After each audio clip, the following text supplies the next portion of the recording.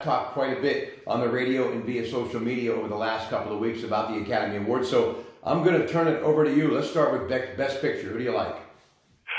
I'm going to go Green Book. I think it's the most entertaining of the stories. Fabulous chemistry between Mahershala Ali and Viggo Mortensen. I think that's going to be it. Some of the other movies are going to cancel themselves out. Like I think Bohemian Rhapsody and The Star Is Born kind of cancel each other out. So I would go Green Book. All right. What about supporting actor and actress? To do supporting actor, I think Mahershala Ali. We just mentioned him.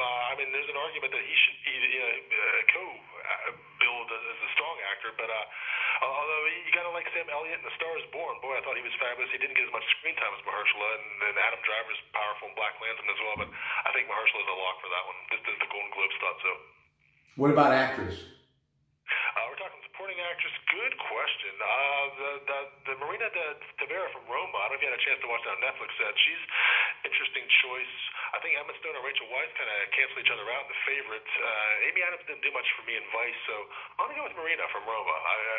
Interesting pick. I think she'll be a surprise candidate, surprise winner. All right, we're going to come back and talk lead actor and actress, and then also the impact of the Oscars. Is it still as important as it once was to give a hooray for Hollywood on their biggest night? I think so. We'll hear what Scott has to say next.